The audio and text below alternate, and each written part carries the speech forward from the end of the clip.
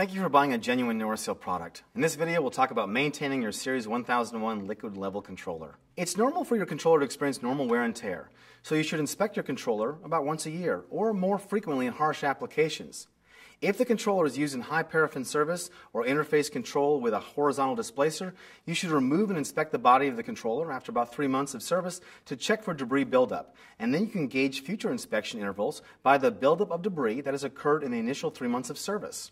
Before you attempt any repairs, you need to isolate the controller from the process by shutting off the output and supply lines to the controller. If the controller is electric, turn off and lock out all electrical power to the controller, then release the process pressure. The controller parts are rugged and they'll withstand a great deal of wear under normal operating conditions, so they won't need to be repaired very often. However, normal maintenance is important. In normal service, the O-rings and the bearings on the main shaft should last for many years. If a leak occurs, you can easily replace the O-rings with Norriseal's Level Seal Kit. To take apart your level controller, you'll first need to release all tension on the balance spring and remove it, along with the upper spring retainer. Then remove the adjusting knob and the stud bolt that's holding the adjusting knob from the case. Next, you'll take off the lock nut from the flapper bar. Slide the flapper bar off of the pivot pin. As you're doing this, make sure you don't remove the pivot pins from the case. We press fit them into the case, and they're not meant to be removed. Also, don't remove the sensitivity fulcrum or the thumb screw. Now, remove the lock nut from the torque bar and slide the torque bar off of the shaft. Hold the level adjusting bar in place and loosen the 2 cap screws until the level adjusting bar is free on the shaft. You don't need to remove or adjust the adjusting screw unless you're converting the case mounting. You can simply slide the level adjusting bar from the shaft and then slide the spacer from the shaft. Finally, remove the 2 cap screws holding the case to the body and remove the case from the body. To reassemble your level controller, you first need to mount the case to the body with 2 cap screws and then tighten the screws. Then slide the spacers on the shaft. If the level adjusting screw has been removed or adjusted during disassembly, position the screws so that there is an equal amount of thread showing above and below the level adjusting bar. The cap on the level adjusting screw will be pointing away from the 2 cap screws on the shaft end of the level adjusting bar. Slide the level adjusting bar onto the shaft against the spacer with a level adjusting screw on the opposite side of the controller body. Loosely secure, but do not tighten the cap screws that hold the bar to the shaft.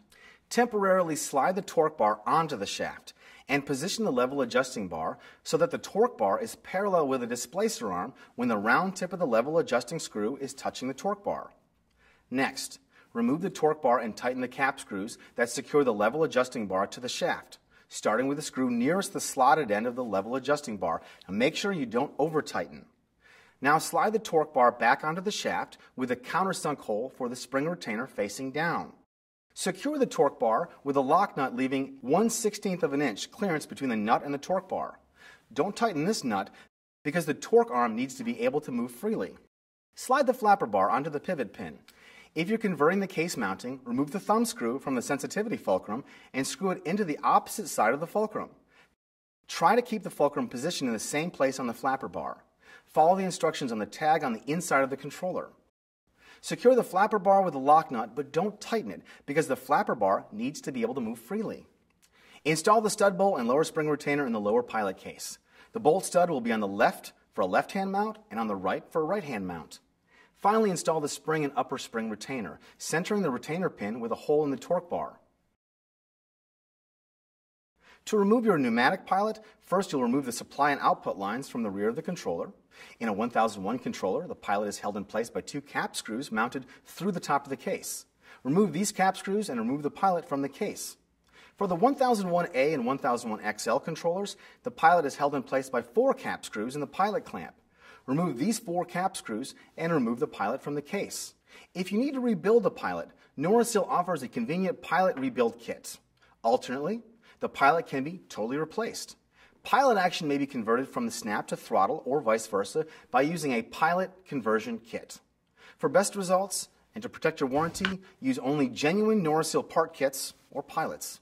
Reinstall the pilot by reversing instructions. While the pilot gasket may not need replacing on the 1001A and 1001XL controllers, replacement is recommended.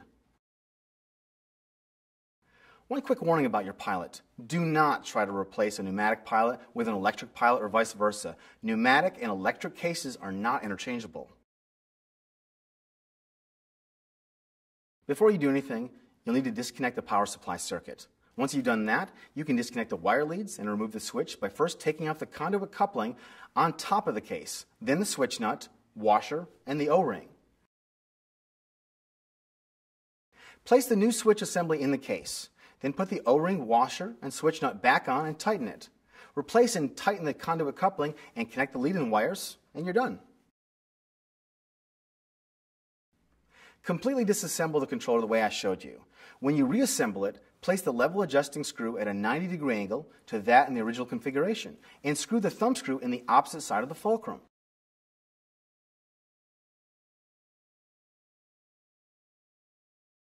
The level adjusting bar, level adjusting screw, fulcrum, torque bar, flapper bar, balance spring, and stud bolt will all be on opposite sides of the case from the original configuration. To convert the pilot action, first you need to relax all tension on the balance spring. Then remove the lock nut from the flapper bar and slide the flapper bar off of the pivot pin. Remove the thumb screw from the sensitivity fulcrum and replace it in the opposite hole on the fulcrum where you took it out.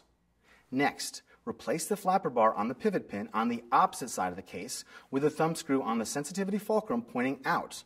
Secure the flapper bar with a lock nut, but don't tighten it because the flapper bar needs to be able to move. Finally, adjust the tension on the balance spring.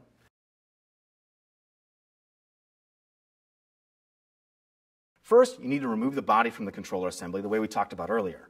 Then remove the two bearing blocks in the shaft and remove and discard the O-rings in the body, on the shaft, and in the bearing blocks.